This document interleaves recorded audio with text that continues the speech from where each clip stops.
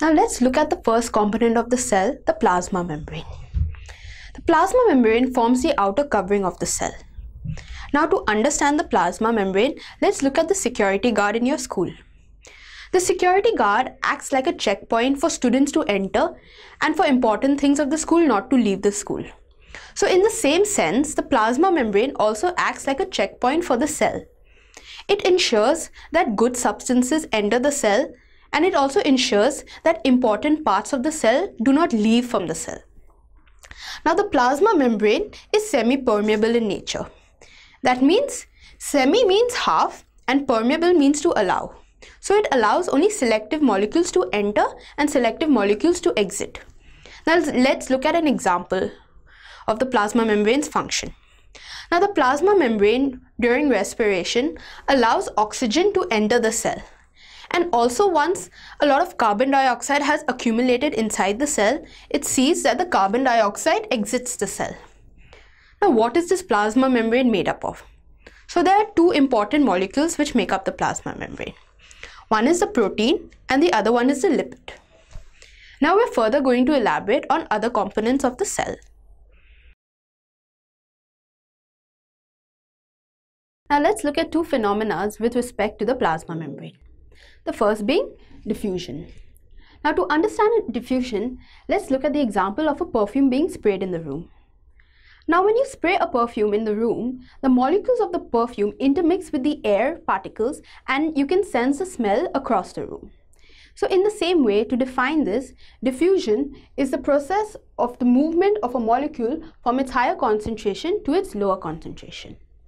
Now another phenomena is osmosis. Osmosis is a special case of diffusion. In the case of osmosis, we see that there is a semi-permeable membrane involved. So when we define osmosis, we see that it's the movement of a solvent molecule from its higher concentration to its lower concentration across a semi-permeable membrane. Now I'm going to demonstrate an experiment with respect to osmosis. So now I'm going to use the setup and demonstrate the process of osmosis. So let me take the salt and put it inside the hole inside the potato. I'm going to fill the hole with salt,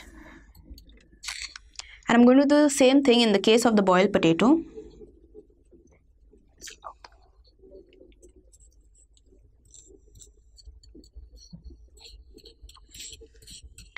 So now we see that the interior of the potato is more concentrated. And now I'm going to add distilled water to the surrounding of the potato.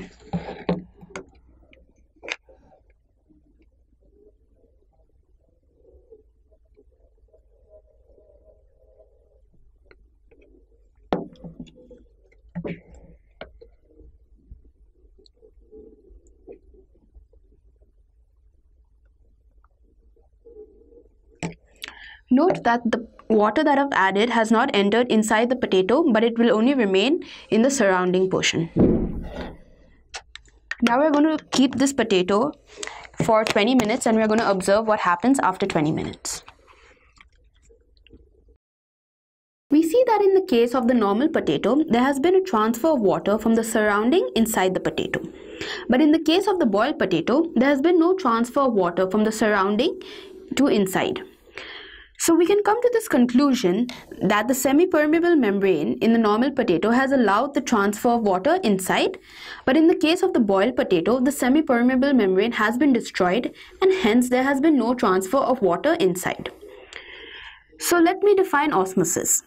Osmosis from this experiment is actually the transfer of a solvent molecule from its higher concentration into its lower concentration across a semi-permeable membrane. Today we're going to learn the process of osmosis with the help of a box. Now let's imagine a box and call one side A and one side B. Now side A and side B of the box is separated by a semi-permeable membrane. Now let's put water in both the sides. Now water molecules are equal in both the sides and the net movement is 0.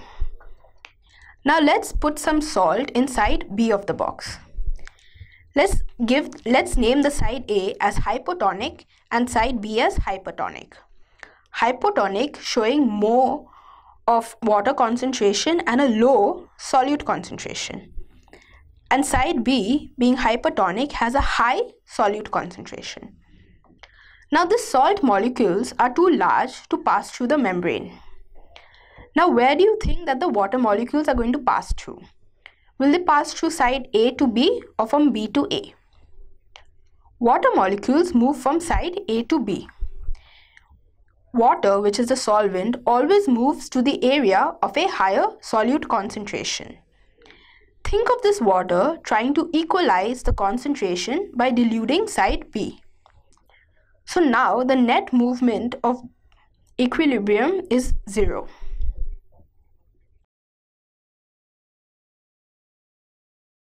Now let's look at the application of osmosis in a cell when placed in 3 different mediums. Now when we place a cell in a hypertonic solution, that is a solution in which the solute concentration is greater than that of the solvent, we see that the cell will shrink. Now if we place the same cell in a hypotonic solution in which the solute concentration is less than that of the solvent, we see that the cell is going to gain the water from the solvent solution and it will swell. Now if we place the cell in an isotonic solution, that is a solution in which the solute and solvent are both equal in concentration, there will be no effect on the cell.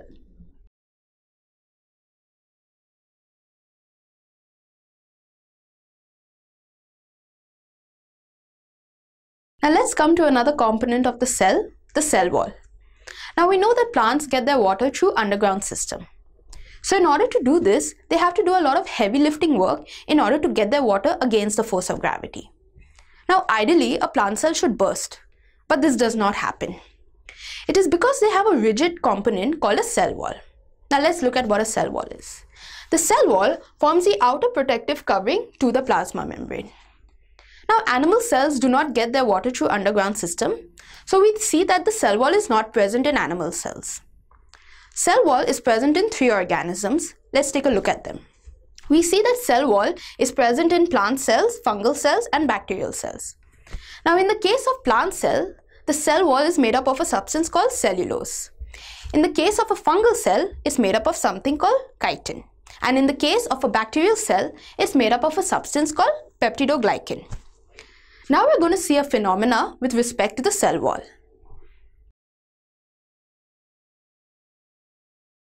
Now we know the process of osmosis and we know what a cell wall is. When we place a cell in a hypertonic medium, we know that the cell is going to lose its water content through the process of osmosis. So let's place a plant cell in a hypertonic medium and observe it under the microscope. We'll see that the protoplasm, which is the cytoplasm, the cell component, and the cell membrane, shrinks away from the cell wall.